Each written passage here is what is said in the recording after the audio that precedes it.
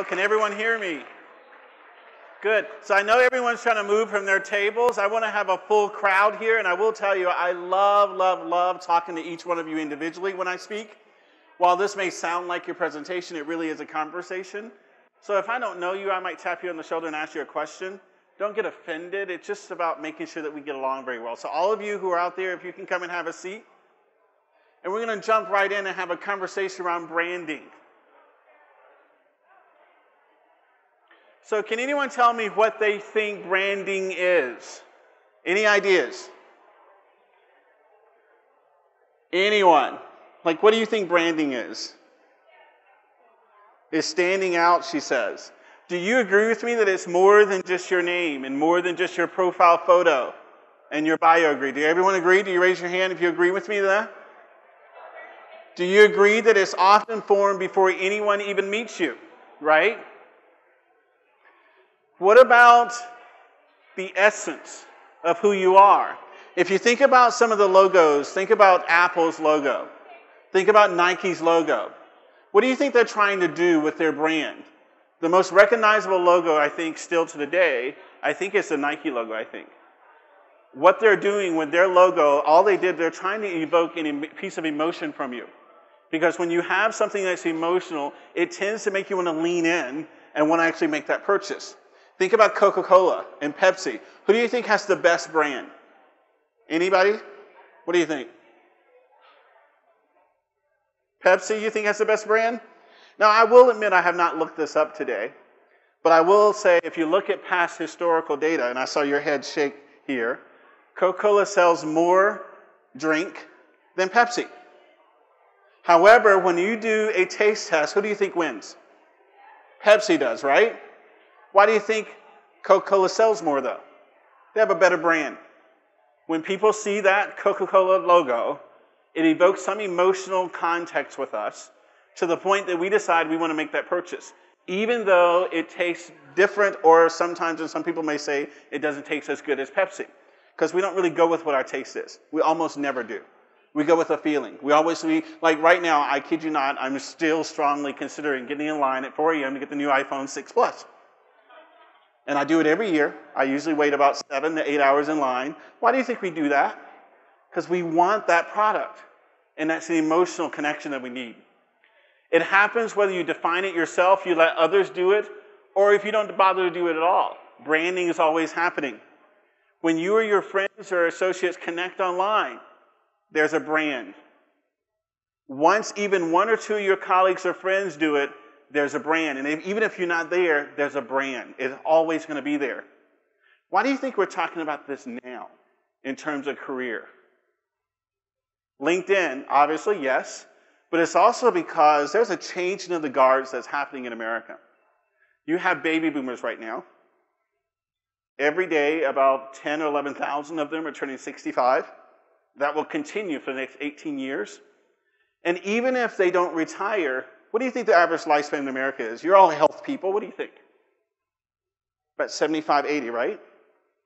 So if you look at what's happening next 10 to 15 years, a huge exodus in our work environment. Gen X, which is my generation, about 42 to 46 million of us.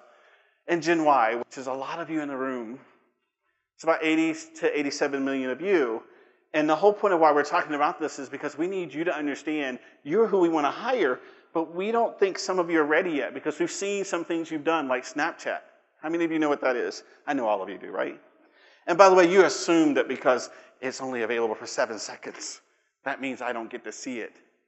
But as a recruiter, I definitely get to see it. There's ways to find that, even though you don't think there is. There will be another countdown happening, and this one in living rooms across this country. At the stroke of midnight, a tidal wave of baby boomers turns 65, and we did the math today. That's one boomer every 8 seconds turning 65, and the number coming in the next year, 2.8 million baby boomers who will turn that mark. In the time it takes you to watch this next report from John Donvan, in fact, that would mean another 15 of those boomers having a birthday. Here's John. Ships laden with veterans. First came optimism, then came the babies. The torch has been passed. Then, 65 years went by. between the amount of money that's coming in, bringing us to this day we have fretted about, will only get worse as the baby boomers age. for some time, really. There's a lot of baby boomers. Really some time. When the baby boomers retire, Well, when is now. Actually, tomorrow, because the boomer generation, that huge reproductive uptick, 1946 to 64, that gave us 76 million new Americans, its first members turn 65 tomorrow, January 1st, retirement age, Social Security and Medicare age. So happy birthday, because we know what that means. 76 million more to come with more boomer demand. Because it's by their demands that boomers have shaped our culture. They needed schools, we built them schools. Those red brick jobs churned out in the 50s, everywhere. And all those products that told kids, you're consumers. Well, they consumed. After first spiking sales of diapers and baby food and driving the creation of the first TV shows made just for kids, for them. What time is it? Who made this moment on Ed Sullivan? Close your eyes and I'll kiss you. Sure, the guys on stage, but the kids in the seats, too. Look at those faces. They want, they need. And on they would go demanding. Demanding to end a war which part of them served in. Demanding rights, different kinds of rights, and getting them. And as they aged, their demand built houses across the land and pushed education levels higher and stock markets up for a good long while. And now all they want, all they need, are untold trillions of dollars for Medicare and Social Security, payable by the generations that follow. Oh, once again, happy birthday. John Donvan, ABC News, Washington. My favorite part about that video is when they say, look at them, they want, they need. And I think that the important part of that is to understand of why our current work environment looks the way it is. It was built completely to really embody all the baby boomers. Every single thing that we do is around that generation right now. When you think about, and a lot of you may or may not have had your first job, but think about, for example, when you go do online training. If you understand baby boomers love a lot of awards and a lot of plaques on their walls because that generation was very, very, very competitive. There were 80 million of them. So it wasn't just about 5 people doing a great job. It was about, okay, all of them are trying to do a great job because all of them want the corner office, all of them want the promotion. So it's all about, if you look at a baby boomer's office, you typically will see plaques, trophies, that kind of stuff, because they want to make sure not only did I do a good job, but everyone else knew I did a great job, because that equals a promotion. Not surprised when you go online, you do online training, you press at the end of that training, there's a button that says, what do you want to do? Print a certificate, right? Who do you think that's for? A baby boomer. But we're now changing. Right now, it's about Gen Y. Right now, it's about trying to figure out what ticks, what makes you really want to come work for companies. Why would you even want to come work at City of Hope? How can we make an environment so it's inclusive of all of you, because you really are our next leaders? But at the same time, we don't want baby boomers to feel left out, because we really want them to stay on board as long as they can, as long as they want to. It's not about a huge exodus of telling them they can't be here. It's trying to be inclusive of everyone. But these generations look different. We see how baby boomers, what really resonated with them. But when you look at Gen Y, this is what they look like.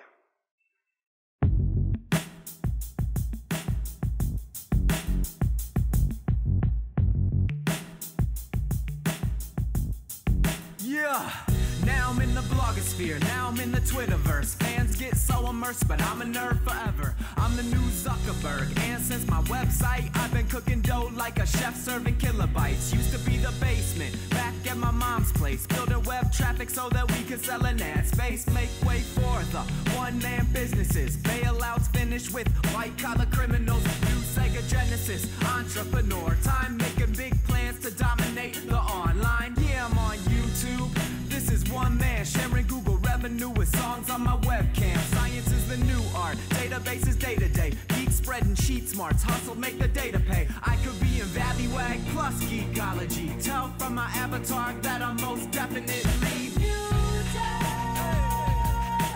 social networks, what dreams are made of. There's nothing you can do. Now you're the new day. This VC money is brand new. The geek is now damn cool. It's here for new day. Catch me up in TechCrunch, right on the home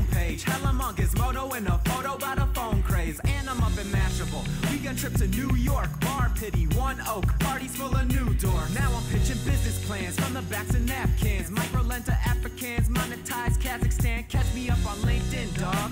CEO, you can see where I be with the IPO. Now I'm up in skinny jeans, now a hipster's lurking. Used to be a reject, but now I'm steady jerking. Now my glass is mainstream, now the girlies eyeing me. Popular kids copy me, the new swag is irony. Coming from the small time, girls couldn't find me. Now I scale models like I climb on top of Heidi. Starting big trends with the tweets that I pass on. You should follow me, cause I'm friends with Ass Tom. Social networks, what dreams are made of. There's nothing we can do. Now you're the new dog. Welcome to the future. This VC money is brand new. The geek is now damn cool.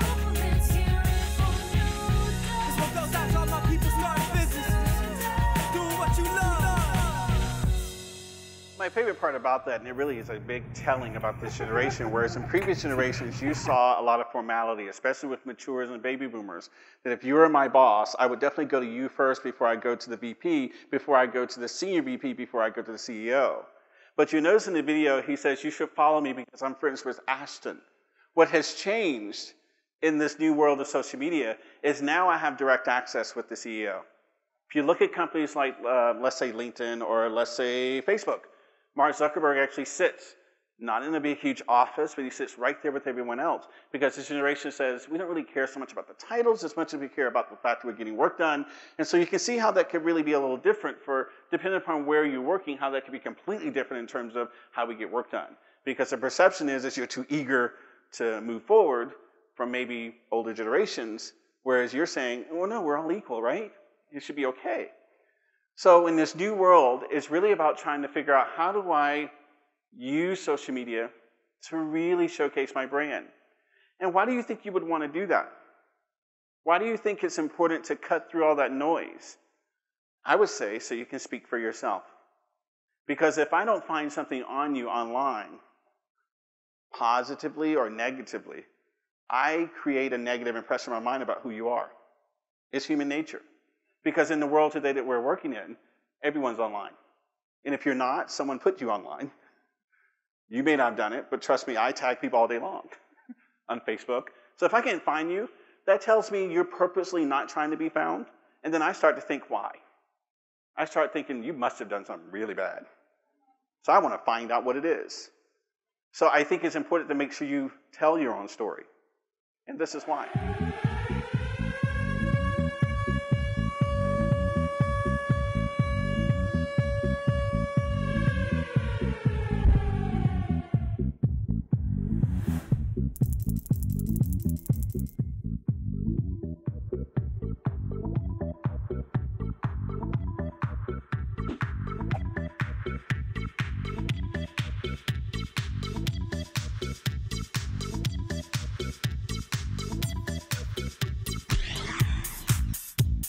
By the way, that's me.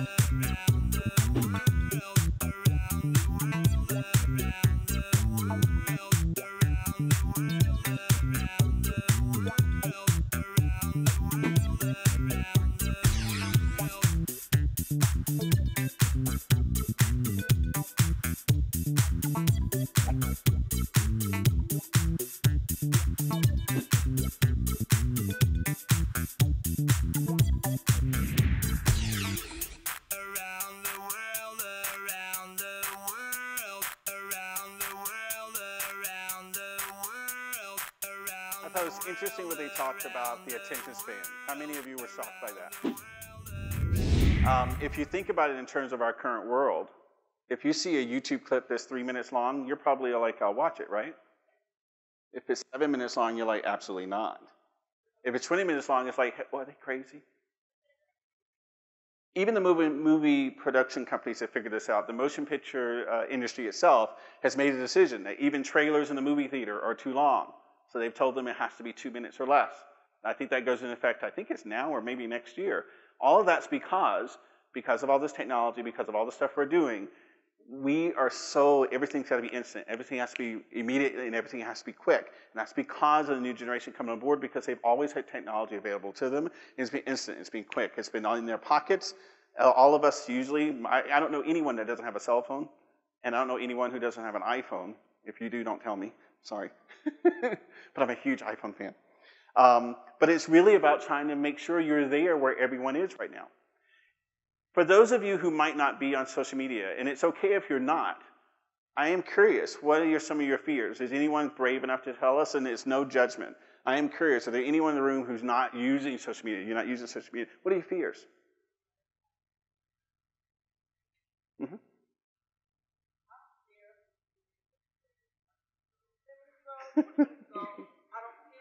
Mm-hmm. Every hour. It's okay, because we want everyone to hear you. It's okay. I mean, it's not that I'm afraid of it. It's like I don't get it. Yeah. It's a waste. To me, it's a waste of time. So let me ask you a question. I'm assuming that you are in email in your work environment, right? Yes. And do you think that's a waste of time? Yes. You think it's a waste of time, but you still do it? I think it can be. But you still do it? Well, I answer emails for work purposes. Right. I don't, again, send this email and something great will happen to you in 20 minutes. Not that. Not that. Okay, I get what so, you're saying. I get what you're saying. Because my challenge to everyone who feels like social media is a waste of time, and by the way, your opinion is shared by a lot of folks. So I thank you for being brave enough to share that, because a lot of people in this room have the same thought, and they don't share that. What I try to explain to people is communication has changed. The only difference is we're using a different platform. We're calling it social media, but we're still communicating back and forth. Email, same kind of thing. The only difference is now it's just called social media. So I try to explain to people, if you use email every day, the idea that you can't use social media every day is kind of silly. Because the same amount of time it took you to send that email, you could have also posted something on Facebook. How many of you today checked in when you came to this event to say you were here? I see a couple of hands raised. Why didn't all of you? Because you knew we were going to have this conversation, right? And the reason why you do that is because know that if I'm a recruiter working at City of Hope, I'm looking for great talent. I'm looking for folks who are engaged. How would I know that if you were not even here? How would I not know if you didn't check in, if you didn't tweet, if you didn't do all that stuff? Because I can promise you when I see that, I'm like, oh, that's someone who wants to work here. Immediately it makes an impression in my mind. It's about your brand. It's not just you, an applicant applying for a job. I now know your name is Sarah, and you did X, Y, and Z. So when you finally come meet with me, I'm like, oh, yeah, I know what you did. That's awesome. Thank you. That's why you do it. Some people say they're not on social media because of identity theft, sharing too much of personal information. We talked about that. Gone are the days where I just went to get coffee. Nobody really does that anymore. That's the early days of Twitter. But people now share a lot more positive and I think a lot more substantive information. You know, the first key, the first secret I share with you is search for yourself online. Figure out what's there. Because even though you may think that you're not online, I would challenge you, I probably could find something. My question is, do you like what I find? And if you're not doing it, if you're not putting your own brand out there, then what I find, if it's not something you want, that's the impression I walk away with. So it's important to make sure you're there. The second thing I tell people is, you're responsible. Be mindful. Every single thing you enter online, or every single thing that someone posts on your behalf, or every single photo that you're tagged in, you are responsible. Now, I know all of us are in California. I don't know if you saw the law that says that if you're 18 years or younger, you can go to one of the companies and say, hey, remove all that data that I shouldn't have had on there. That photo, just remove that. And that will work for you for 18 years and younger. But when you're 19 or 20 and you do that, guess what? It stays there forever. There is no such thing as deleted. People think that exists. It never has. I'm an ex-engineer at AOL. That's where I used to work. And I can tell you, I can still find it. We actually train recruiters on exactly what to find, how to find it. Even though you think it's deleted, even though you think Snapchat exists and, oh, it's only 7 seconds, it only takes one screenshot, and for me to share that with one person, and then it's no longer private. There is no such thing as true privacy. That only exists in a world where you share nothing. And if, for those of us in this room who are old enough to remember, we used to actually put all this stuff in something called a big old phone book, your name, your address, and we'd send it to everyone in the United States. Why did you think we would change that mentality just because we created the internet? We didn't. So you should be mindful of what you're sharing, because I can still find it, and it will affect your career. I'll show you a couple of examples where some folks have really, really made some bad decisions. Now to a sickening video posted online by 2 Domino's pizza workers. They claim it was all a harmless prank, but now they're out of work and facing criminal charges. Fair warning, many of you might find the video a little distasteful. Here's NBC's Ron Mott. Hello. This is Christy back again. It's Kitchen Confidential turned Arrested Development. Achoo!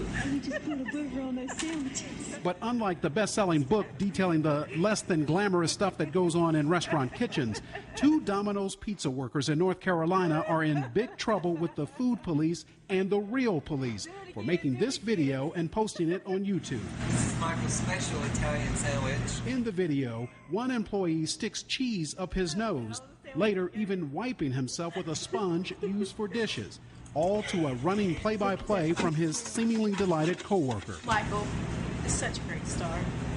Yes, he is. In an online statement, Domino's delivered a career-ending blow to the pair and a stern warning about the hazards of the web, saying, quote, anyone with a camera and an internet link can cause a lot of damage. 32-year-old Michael Setzer and 31-year-old Christy Hammonds were fired and charged with distribution of prohibited foods, though they insist none of the food in question was ever served to customers. Still, the health department closed the restaurant this week to be sanitized. 125,000 employees around the country that work for us all of them are doing it the right way, and 2 idiots get to make it a really hard day for a lot of us. The 2 are certainly not the first fast food workers whose video pranks landed them in hot water. Employees at a Burger King in Ohio and a KFC in California did so quite literally, taking a dip in the kitchen sink. The Domino's narrator, Christy Hammonds, apologized to the company in an email. Her mother said she's embarrassed by her daughter's actions and asked that her face be hidden. I thought, well, why in the world did y'all do that? And, and she said, well, Mama, it's just a prank. We didn't see nothing out to nobody. It's like, I know you wouldn't have, but it blew my mind. Food for thought. Now it's ready to be shipped to some unlucky customer. And a harsh lesson learned. Thank you.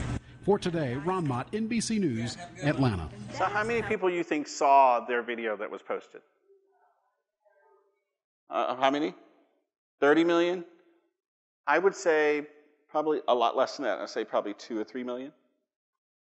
Domino's president did a video also on YouTube, sort of apologizing and talking about the company's values. How many people do you think saw that video? How many? Yeah, about 150,000. What do you think that did to their brand? I personally don't even order Domino's pizza. I really don't, and I like pizza, but I don't.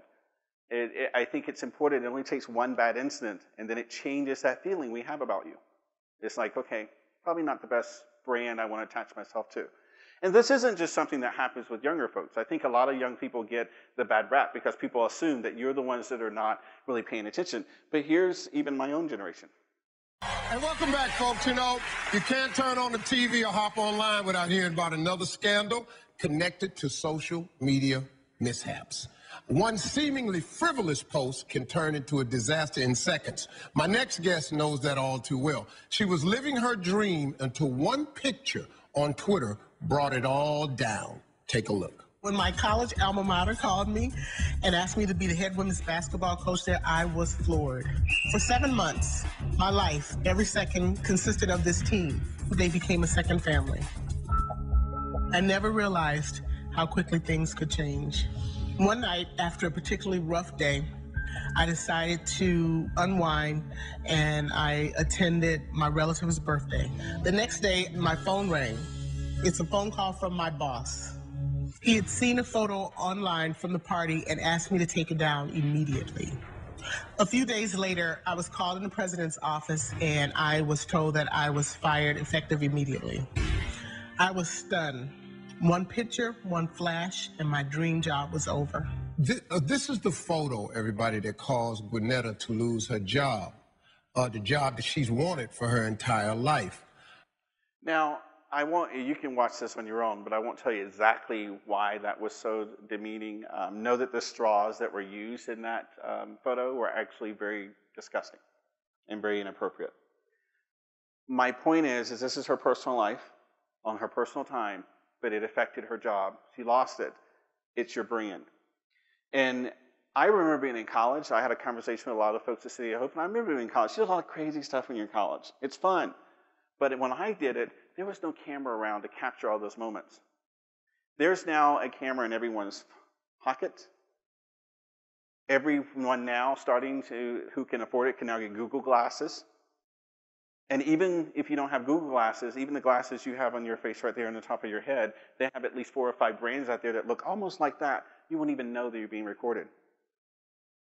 I don't think you should assume that no one's not taking a picture, no one's not taking photos, and no one's not taking video. You should assume that every single day of your life, you are being recorded. And if you're comfortable with that image showing up online and your boss seeing it, then I'm okay with you doing what you're doing. But if you're not okay with that, you have to start rethinking, okay, maybe I don't want someone taking a photo of me. Like, I'm very picky. People who know me know that when I go in public, a lot of people come up to me, oh, can I take a picture with you? And I know I'm not looking my best, I'm not doing that photo. And that's because I know they're going to tag me online. I also know that that photo tagged is going to be a part of the stuff that people Google me about, and I don't want that photo showing up because I know I don't look my best. I'm not saying not being authentic. I'm saying be comfortable in understanding that you are a brand. If you look at all the stuff that's happened over this past week, the NFL, why do you think they made determinations or the things they're making? It's only because of the brand. They knew 4 or 5 months ago that person did the bad stuff. But it was okay when no one knew. But now that everyone knows, oh, no, that's not our brand. Because now they're losing revenue. You are walking revenue. It can go up or down. So LinkedIn, how many of you are on LinkedIn? Awesome. Because for those of you who aren't, you need to be. A lot of recruiters, that's the first place they go. And if they can't find you, they want to know why. Here's a video on why you should be there. Okay, William, what do you want to be when you grow up? I want to be a designer because I like to trace things and color them with my markers. I want to be a scientist. A good scientist that helps people. I would be someone who hunts for treasures. I want to drive a plane because they go fast. And I want to be able to fly. But I want to be a Lego builder so I can build the biggest treehouse ever. When I grow up, I want to help people. Because that's important. So the world could be better. I want to be on TV because I'm good at talking, especially about sports. I love painting and drawing. I think if I can draw on the computer, that can make me really happy. Taking pictures makes people smile, and I just want to make people smile.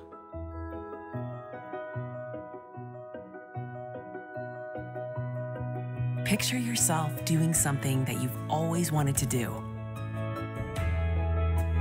If you can dream it, you can accomplish it. I haven't decided yet. I'm still thinking about it. Some of us are still thinking about it. It took me until my 30s to figure out what I want to do as a career. I tell people, when you finally figure out what your passion is, you should go after it. But it took me until my 30s because I grew up in a time when my mom trained me, you need to have 20 jobs because they're going to cut 19 of them, and I don't care what it is, you need a paycheck. Because you can't live here without a paycheck. And so now we're teaching people what I think we should have been doing all along, is that equally as important as the paycheck is, do I like what I do? And I would submit, if you don't like what you do, the paycheck doesn't even matter. Because I've worked in a ton of jobs where I really hated it. I just did it just because I needed a paycheck. And if I really, truly, when I look at my career and look at my income, I noticed that once I got to the place where I was actually in my passion, my income went dramatically up. I mean, everyone dreams to make 6 figures, right? That's what we always look for. And then now 7 figures, because we see Kim Kardashian on TV. But I tell people that only happened for me when I got to my passion. And that's why LinkedIn, I think, is the most important place you can be, that you can start to share what your passion is, and start to share what your career trajectory is, and connect with folks that can really help you build your brand. The first thing you'll look at is you want to create and optimize your LinkedIn profile. This is what mine looks like. We'll dive a little bit deeper in there to look at the headline. You want to use that headline to attract visitors. So that whole section up there, what is it that you do, where you're located, because that's really important. If I'm looking for someone who's in LA, I need to know you're in LA. If you're in Alaska, that doesn't help me in LA, because maybe I don't have a budget to move you from Alaska. So put wherever you really are, or wherever you really are trying to look for a job, so that way you can be found. Be specific about your location industry, and then include what you are seeking, what you're looking for. The next thing is real-time updates. Remember I talked about this whole check-in thing? Did any of you do it? You'll notice that earlier today, I said, I'm looking forward to delivering the keynote address, 9 secrets to branding yourself through social media and online networking. And I posted that. And a lot of people have liked it. So everyone knows where I am. I saw people shared that. My network knows that now. So not only am I sharing that with my network is sharing it with their network, and that's increasing not only my brand, but also City of Hope's brand, which is what the whole point of doing that is. Your profile and summary. How many of you know what a 30 or 90-second elevator speech is? Some of you do, which is good. And I'll boil it down to a very simple. If you can think of, you're on an elevator, and typically between floors is about 30, 90 seconds. And that particular day, you happen to be on the elevator with the head of administration of City of Hope. What do you say in that 30 to 90 seconds to be memorable? That's what your elevator speech is. What is it that you will say that will make that person remember your brand to the point they're like, you know what, I just met James in the elevator. I don't know that guy, but he's awesome. I want to meet him. So when I send an email to him, oh yeah, I know who you are. Come up to my office. I want to meet with you. Who are you, what you do, what you're interested in? Use multimedia. LinkedIn has made it so easy now to rope in videos, photos, any projects that you've done. You can now incorporate that into your LinkedIn profile. This is actually a video that shows, I put this together as my career timeline. You can see what's on my profile.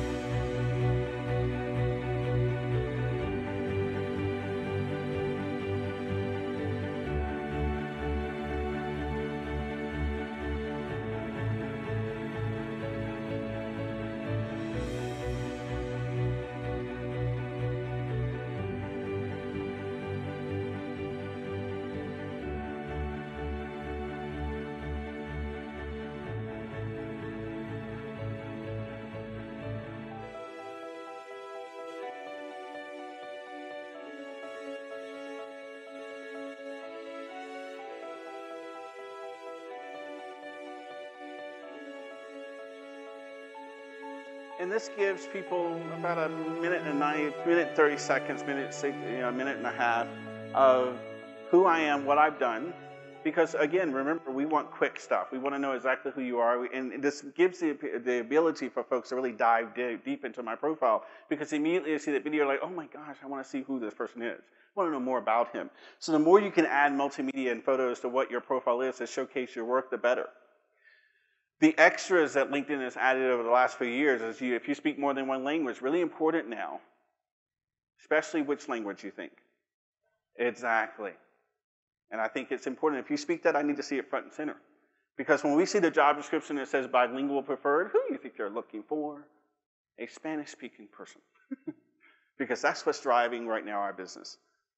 Test scores, courses, any patents or volunteering causes you've done, make sure you include that information. Recommendations. I talked to someone yesterday, and he said, you know, I took your advice, I'm starting to make great connections, but I'm just not landing it right. Something's still amiss. And I looked at his profile, I said, well, first of all, you only have about 100 connections. That's kind of unheard of in the world of, because I know you know more than 100 people in business. And no one's recommended you either. What does that say to me? Something's wrong. You've worked at all these places and no one thinks you're great?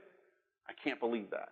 So reach out to your leaders that you've worked with, colleagues. People in leadership are really important who can actually recommend. If you're in school still, your professors, someone you really think can really add value. Not just anyone. They need to know who you are and know your work. Add that person so they can make sure that they give you a recommendation. If you look at groups, very, very important. On LinkedIn, they have, right now, every company has a group. Even City of Hope has a group. How many of you have joined the group? Anyone? Awesome. Because there's where you'll start to be able to connect with leadership, with recruiters. And I can promise you, if you start providing content in those groups, those LinkedIn recruiters who have to be working for City of Hope, be like, oh my gosh, this guy named Bob, everything he's providing is awesome. I want to call him in for an interview. I may not have a job available, but I want to get to know him now because I see what he's doing in that group. That's really important. Branding yourself as a subject matter expert. Whatever your field is, you have some knowledge to share and someone wants to get that information. That's where you can do that in those groups. Updates and birthdays matter. So I don't know how many of you get those emails that come in every morning around 7 o'clock that's about someone's birthday, right, from LinkedIn, right? Do you do anything with them? Do you? Good. And I tell people you should. I'll explain it like this. When I was at NBC Universal, there's a senior vice president of HR. My second year there, he had already left the company. On my birthday, he called me and said, happy birthday, James. Floored me. I, first of all, didn't know he remembered my name. Secondly, I don't even know how he got my birthday. And he called me. What do you think is going to happen if Jose calls me ever again for anything and he needs something? I'm going to help him. Because he remembered me. In this world that we're talking about, this social media world, if you haven't connected personally with an individual, you miss the whole point of the platform. The platform is about making a connection both online and in person. And it's hard to do that sometimes when you sit behind a computer, when you're sitting on your iPhone, you're on your iPad. But when those little reminders come in about someone's birthday or someone got a new job, you send a note and say, congratulations. They remember that. It's not just a standard note. You should be very methodical and say, you know what, I didn't get a chance to tell you, but I noticed you just updated your profile. It'd be great. I know you have a new job. I'd love to take you out for coffee. Even if they can't make coffee, they remember the offer. And that changes dramatically in their minds when you're looking for a new job, for example. Christy made some comments about, when you're networking, the idea that it's not going to happen immediately. It almost never happens immediately. But how I ended up at NBC Universal was because of an executive who worked with me in diversity when I was at AOL Time Warner. She called me up and said, I don't know if you heard about this job. We haven't even posted yet. We haven't even created it. We don't even know what the title is. But I'd love for you to come in here and talk to us about it. For 5 months, we had a conversation. And then I got a call and said, can you come in on Thursday? I don't know what we're going to call you. We'll pay you X. But if you can come in on Thursday, that'd be great. By the way, that's how I started the job. 8 months later, I was hired into a management role. And that was all about networking. Had nothing to do with the job posting. When the job was posted, actually my boss, my VP of talent acquisition, said, yeah, there's going to be people who are going to apply. We have to go through this process, but this is your job. Be okay, it's your job. I'm like, awesome. It happens like that all the time, if you understand the art of networking. Ask yourself, if you look at the guy on the left and you look at his profile, there's pretty much nothing there. He's got a current employer. He's got some past employers. He's got one piece of education, which, by the way, I've learned from one of the tables. If you haven't gone and continued your education, probably not someone we're going to look at really much in this industry because education matters. Getting your bachelor's degree, your master's degree, your PhD, all that stuff matters in this industry. So I'm going to be looking for that information. And he has 0 connections. I don't think I want to connect with him. But the guy on the right, oh my gosh, there's stuff there. I might want to dig deep in. He might help me, and I might be able to help him. So when you look at your profile, look at it from a stance of, do I really want to connect with this person? And if you see some stuff that's amiss, you might want to look and figure out how to change it. LinkedIn publishing platform. Do anyone know what this is? Does anyone publish any content on LinkedIn? LinkedIn just opened it up this year. So I don't know if you know about LinkedIn influencers, which typically are for CEOs, people that have their own businesses. I mean, it's really, really billionaire level folks. Those are the people who really write a lot of content on LinkedIn. So when you go there and you see their publishing platform, they call it Pulse, where you can get really expert knowledge and that kind of information. This year, they opened it up for everyone, all of us, because things have changed. It used to be that our news came from NBC and CNN. News now comes from you. We learned about Ferguson from you. We learned about all the things pretty much now from you. And as a result of that, we realize you have more expertise in your head and in your hand than we ever thought you did. So now they're allowing us to really publish that content. And all of you should take advantage of it. Whatever your expertise is, you should unzip your mind on LinkedIn and figure out, how can I share that in a way that elevates my brand and also shares my knowledge with folks? Because as soon as someone thinks you're a subject matter expert, they want to now figure out, oh my gosh, I think I have this job, or I want to have you talk to my CEO. And by the way, all this happens before there's a job, because they want to get that person in front of the right person before it is needed. If you look at some of the articles I've written, one of the latest articles I wrote was about Apple's new diversity film, because obviously I'm hugely in diversity. That's my background. That's what I really work on right now. So I wrote an article about that. How many of you saw Uber? They were doing a helicopter recently where you can actually rent a helicopter. You can get Uber in a helicopter. I thought that was awesome. So I wrote an article about it, about what's changing in our world today in terms of technology. So whatever it is that you have a passion for, write about it, because guess what? You'll notice that LinkedIn features my articles now. So not only do I share that with my network, LinkedIn picks that up and shares it on their channel with sometimes 200,000 people that I've never met. A lot of CEOs in that realm. This article, which is actually to date my most viewed article, talked about the 5 most memorable commencement speeches delivered by women. And the reason why I wrote this article, I got very frustrated during the time of commencement speech. And every single list was every single white man I've ever seen and Oprah. And I thought, I know some women have some smart stuff to share. I want everyone to know about that, because when I think of great commencement speeches, yeah, I do think of, Steve Jobs, but I also think of Oprah. I also think of the First Lady. I also think of Sheryl Sandberg. And I decided to write an article to showcase their speeches. So whatever you write about, make sure you don't rush to publish the content, but you want to make sure it's high quality and it has a purpose. You should not just publish it just because you want to share your knowledge, but because you really think there's a missing voice in the crowd and that missing voice needs to be heard. Titles and images matter, because it's not, you just want to say, oh, look at this. You have to think about really what are you trying to share with your audience. Who's on Twitter? Talking about coffee, right? Here's what Twitter now has become, and I think it's important to understand that. We started Twitter with a very simple idea. We started it because we wanted to see it. We loved it, and we kept building it because we wanted to see other people use it. There's a series of moments. There's no one big moment, and each time I was like, oh, that's happening? Well, that means this other thing might happen, and then who knows what might happen next. We just never thought it would go this way, and I honestly think that's part of the reason why we succeeded. It's such a simple tool, yet people have done so many amazing things with it. We may end up in losses. Suspect in custody, but nobody inside the perimeter. You're able to have these multi-directional conversations. You're not just broadcasting, you're there in the middle of it. I am going to make history here as the first president to live tweet. I'm using Twitter to send pictures and thoughts from space. And every day, I really enjoy reading your tweets.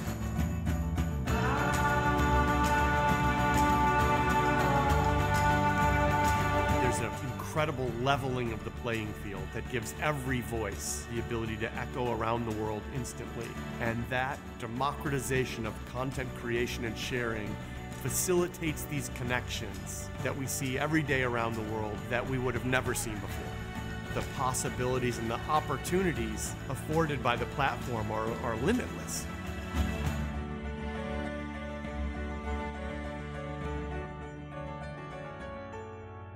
I love it when I send a tweet out and literally someone that has 20,000 followers or 20 million followers retweets it. And I've never met them because they saw value in sharing that with their brand, their audience. I also love the story of Oprah, because people who know me know I'm a huge fan of Oprah. And Oprah wore some dress, I think for one time, in some photo shoot. And some lady saw it and said, oh, I would love to have that when I get married someday. And she actually responded and said, tell me your address, I'll send it to you. And she got it. And she said on camera, I don't even have a guy that I'm going to marry right now, but this is what I will wear when I do. Because it does change things. It's no longer just about saying I had coffee. It's about your brand. It's about elevating your career. It's about connecting with folks who are really knowledgeable. And I didn't say this before about LinkedIn, and I can't believe I forgot it. But LinkedIn did something this year that also was pretty remarkable. And I'm going to forget the title of it, but I'll tell you the scenario. If you think about all of us take flights across the country all the time, and you never really have a choice of who you sit next to, right? But so let's say it's a 3-hour flight, or let's say 5-hour flight. Between here and DC, it's about a 5.5-hour flight between here and DC. During those 5.5 hours, it could be the most horrible person in the world, or it could be the most great person in the world you sit next to. LinkedIn decided to share that and say, you know what? Let's say you are sitting next to Oprah. What would you say to her? Because we know Oprah flies. We know that you do. Let us marry the two situations so you actually get a mentoring session in the sky. And that's what they're doing. I think it's US Airways is what they're using. They've done, I think, 3 mentoring sessions already. And they pre-select you. You go sign up. And then if you're chosen, you get a chance to sit right next to your mentor for 5 or whatever time it is to have a really valuable conversation about really substantive stuff about how to move your career forward and all those great things. It's really amazing to me, the power of this platform that we all have access to that some of us forget. It's not about just sharing coffee. It's about how do I really change my brand and my career to be a better person. When you think about Facebook, I know a lot of us use Facebook just to see who posts the latest photo and how many likes we got, but I use Facebook differently. I post, and you can't really see on the screen right now, but I post content about what I think matters in terms of my brand. Some of the same content I post on LinkedIn happens to show up on Facebook. I'll share videos, which I think is substantive. If there's a video around diversity or something I think is really astounding, I'll share that. Because I'm trying to connect with all audiences in all different places. Think about your email when you send an email. Do you think about the fact that your brand is in that email? Like how you wrote it. I know Christy talked about the language of your emails. But even your email signature. People who also know me know I'm a huge techie. You'll see that my signature signs my name down in the lower left when I was working at NBC Universal. So immediately when I go to networking events, people are like, oh yeah, you're that guy. And that happens because people immediately connect to my brand. They immediately get a feeling about it, and I'm memorable. And it's about being memorable in this world where there's so many other people around. Remember that Gen Y is 87 million of you. How do you sort of distinguish yourself from just the average person who's applying for that job? My secret number 8 is what Christy mentioned before about nurturing your network. If you're not connecting with your network in person, I don't care how many likes you have, I don't care how many connections you have, all you have is a platform of likes and connections that mean absolutely nothing. So you have to figure out how do you translate that into a real person situation. Coming to events like this helps because we all need that human interaction. You know, when you think about a Coke, it doesn't matter what the brand is if I don't taste it. You have to have some sort of a connection with it.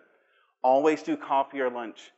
Keep track and nurture your network. Send an email or an actual letter. How many think? I can tell you when I was at NBC Universal, the folks who sent me an actual letter, and I'll use, where's Mabel? She's in the room. Where are you? Yeah, Ray, stand up for a second. So I just want to know Mabel, once you know Mabel. She's a friend of mine. But the reason why I remember her is because she sent me an actual letter and a card. I think you even sent me a gift card, didn't you? Yeah, I remember that. Which is why I invited her today, which is why she'll always be a part of my network, which is why I will always remember her. Because there's a feeling. Something happened that's something different than just the average person that sent off an email to me saying, hey, James, I met you at this networking event. Know your passion. We talked about this before, but I wanted to share this one last video because I think it's very important, especially for the audience, to understand your passion matters. What do you desire? What makes you itch? What sort of a situation would you like? Let's suppose, I do this often in vocational guidance of students. They come to me and say, well, we're getting out of college and we haven't the faintest idea what we want to do. So I always ask the question, what would you like to do if money were no object? How would you really enjoy spending your life? Well, it's so amazing. As a result of our kind of educational system, crowds of students say, well, we'd like to be painters, we'd like to be poets, we'd like to be writers, but as everybody knows, you can't earn any money that way. Or another person says, well, I'd like to live an out-of-doors life and ride horses. I say, do you want to teach in a riding school? Let's go through with it. What do you want to do? When we finally got down to something which the individual says he really wants to do, I will say to him, you do that. And forget the money. Because if you say that getting the money is the most important thing, you will spend your life completely wasting your time. You'll be doing things you don't like doing in order to go on living, that is, to go on doing things you don't like doing, which is stupid. Better to have a short life that is full of what you like doing than a long life spent in a miserable way. And after all, if you do really like what you're doing, it doesn't matter what it is, you can eventually you could eventually become a master of it. The only way to become a master of something is to be really with it. And then you'll be able to get a good fee for whatever it is. So don't worry too much. Somebody's interested in everything. And anything you can be interested in, you'll find others will. But it's absolutely stupid to spend your time doing things you don't like in order to go on spending things you don't like and doing things you don't like, and to teach your children to follow in the same track. See, what we're doing is we're bringing up children and educating them to live the same sort of lives we're living, in order that they may justify themselves and find satisfaction in life by bringing up their children, to bring up their children to do the same thing, so it's all retch and no vomit. It never gets there. And so, therefore, it's so important to consider this question, what do I desire? And that's really what I'm asking you today, is what is it that you desire? I believe, at the end of the day, I understand your passion around healthcare. You wouldn't be here otherwise. So what do you desire in that field? What is driving your passion? When you think about City of Hope and some of the values that the company thinks of, what is it that you're trying to fit in to figure out, okay, I want to be known for this? If you think about City of Hope, for example, you'll notice that they are transforming the future of healthcare and the future of health. They're doing that together based on this whole idea of hope. And I like to, one of the things I love, they say every day they're turning science into practical benefit and hope into reality. Compassion, providing exceptional benefit to those that they serve, integrity. Those values, when you think about those terms, know that they're not writing that just because they're trying to write this lofty value statement. They're writing that because they're trying to help you understand their brand, their culture. They want you to figure out, this is what we stand for. Do you see yourselves in that? And if you do see yourselves in that, then how are you making sure they realize that, hey, I want to be here and this is who I am? How are you sharing that with each of the people you met today? When you think about following up with them, how do you invoke those values? When you look at their website, do you really use the same wording so they understand, yeah, you're family? Because I can tell you, it doesn't matter how many credentials you have. If I don't like you, I'm not going to hire you. And I think likability, you need to understand that matters in this process. And if I think I like you, if I think you're part of my family, I'll go the extra mile to figure out, if you're not right now, I'll mentor you to that next level. How can I get you there? Because mentors only do that when they've invested in you. We don't get paid to be mentors. I don't know anyone that's gotten paid to be someone's mentor, but we do that because we see something in you that we want to grow. So how do you make sure that the people you met today know that there's something in you that they want to grow? I do want to open up for questions. I know we're almost at the end of our time, but I do want to give you an opportunity. If you have direct questions, I want to answer them now. I'll be obviously here for a little bit, and then you can obviously reach me online. But if anyone has questions now, yes, I see a hand there. Do you have, by the way, a microphone or? You're allowed, okay. Do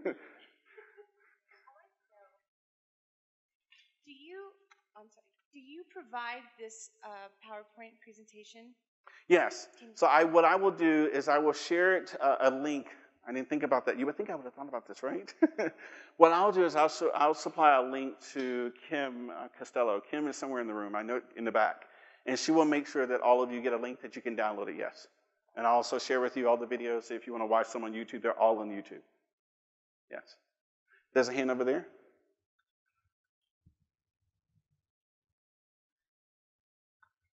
Hi, I am a career services advisor. I am thoroughly impressed with your LinkedIn timeline video. Thank you. What did you use to create that? Yes, everyone loves that thing. So know that what most people don't realize is I'm a culmination. Remember my mother, 20 jobs, et cetera? So I've done a lot of things in my career. I'm a huge techie, and I bring all those things to my current role. So I use Apple Motion, and it's about $50. You can buy it on iTunes. And then I taught myself how to use it to build that. It wasn't hard. If you're a novice at computers, it could be hard. But I think that if you understand technology, and a lot of you do in the room, then it really wasn't. It took me literally about 2 days, and yeah, that was it. Yeah. Any other questions? There's a couple in the front up here.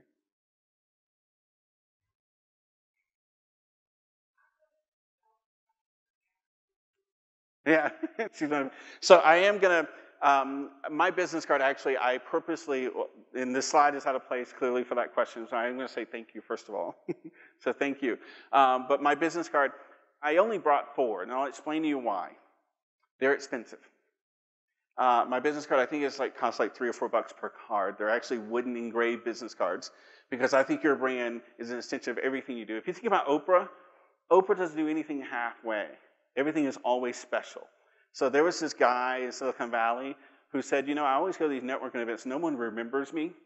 So he created this Kickstarter program with a wooden engraved business card, and I bought into that on Kickstarter, and now those are my business cards. And I only give them out, it depends on where I go. I only brought 4 today. But if you were to send a text message, and by the way, they're all gone, by the way. That's what I was going to say. I've already given them out already. But if you send a text message to 50500 right now, if you send the letters J.W. Sherm, S-H-R-M, it will automatically send you back my electronic business card. You can save it to your phone right now. It works for all phones. So you'll have a way of reaching me. And then if you want to call me or email me, I can definitely contact you that way as well. Yes? Yes? My address, yes. So if you email me, I'll definitely give you my address. Okay. And No, it's okay. Now, I will tell you, the first time I was on television, I had a weird experience, which is why I don't give people my address every time anymore. Someone tried to stalk me. So I thought, I don't want to do that anymore. But yeah, I don't mind sharing with you because you and I have actually talked a couple of times, so yes. There was a question over there. I don't know where it is, but there was one over there. Hi there. Quick question. Do you know where we can actually go to like a workshop that will help us work on, let's say, Facebook, LinkedIn, and so and so? I know that USC, UCLA, a lot of the colleges in the area do have workshops that they provide on a regular basis that make sure you understand how to do those things. They even provide career stuff around how do you write your resume, because I think it's important to understand what the standard is today. Even though resumes are the formality, you need to understand what we look for. So if you look at your college campuses, you can find that. I can provide you, if you email me and definitely call me, I can give you some other resources because there's some other nonprofits, like I know NAR, National Association of African Americans in HR, they do also resume writing and other things that they provide you in terms of making sure that you're prepared. So yes. Any other questions? One in the front? Should you actually be posting your entire resume on LinkedIn? So here's what I tell people. Your resume typically is 1 to 2 pages long. I expect you, if you're early career, it should be 1 page. If it's 2 pages, I know you're fluffing. I know you're just putting a lot of bull stuff in there. So I tell people it should be as long as they tell me, and understand your resume and your LinkedIn profile should be tailored to what you're looking for. If you want to be a race car driver, and I see that everything on your LinkedIn profile says you're an accountant, I'm not going to believe you that you want to be a race car driver. So I need to understand how your experience matches up with your passion. You can't apply for just every single job. I know people do that, and I don't think they understand what we think on the other side of that. We think you're unfocused. We don't think that you understand what you want. Because we're in a market right now where employers can hire whoever they want. And they can wait as long as they want. And they want the person not only who has the skill set, but they want the person also who has the drive and the passion. And we can't get that from looking at these profiles that aren't focused. So put everything on your profile that matters. On my LinkedIn profile, there are jobs I didn't include. And that's because it doesn't matter for what I'm going after now. If I ever apply for a job in the future, and I can't see myself doing that, but let's say I apply for a job in the future where I want to go back into technology, I want to be an engineer, I would add in that skill set in my LinkedIn profile so people knew about it. So add as much as you want, because it is a long form. You can go as long as you want in a LinkedIn profile, as much as you want, as long as it makes sense for the jobs you're applying for, because the more information you give me, the more likely I get a better view of who you are. And I know we're getting close to the end. I don't want to make anyone mad. Is there a hand right here? Hold on, let's wait to get on my microphone, because I want to make sure that people can hear you. So a great deal of my political or my professional career has been politically based. How do you navigate that without showing too much of your political background when you're searching for a non-political position? So you're talking about like the division of parties, for example. Is that what you mean? Like maybe you're applying for a job and you don't want people knowing you're Republican or a Democrat, et cetera. Labeling, is that what someone said? I think you have to be authentic. So people, I'll change that question around a little bit, because I get that same question from ethnic minorities who choose, they do not want to show their photo because of the idea they think they might be discriminated against. And they think that because I've shown my photo, and they see that I'm African American, or if I don't, let's say you don't see it, I get the interview, and guess what? When I show up, they're going to see I'm African American.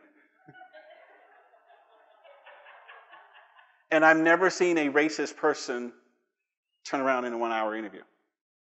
So my point is that when you're not authentic, that does change my perception of your brand. I am one of those individuals, I will post everything about me, because I think when you bring me on board, you know what you're getting. I've never, ever gotten a call from a company who says, oh, I was surprised. So I would say, know what your brand is, and then at the same time, apply for the companies you think will actually value that brand. I don't want to work for a company who doesn't value me. Why would I want to do that? That makes no sense to me. Whoever you are, whether you're Republican, Democrat, I don't care what your affiliation is, make sure that you're true to yourself and authentic. I think that's the best way to be. I do want to wrap it up because I know that we need to go. Thank you so much for your opportunity to be here with you today. And feel free to email and call me, because I definitely want to know all of you, and connect with me on LinkedIn. I really want to know all of you. Thank you so much. We're about to start the next networking session in a couple minutes. Oh, good. Oh, let me turn this microphone off.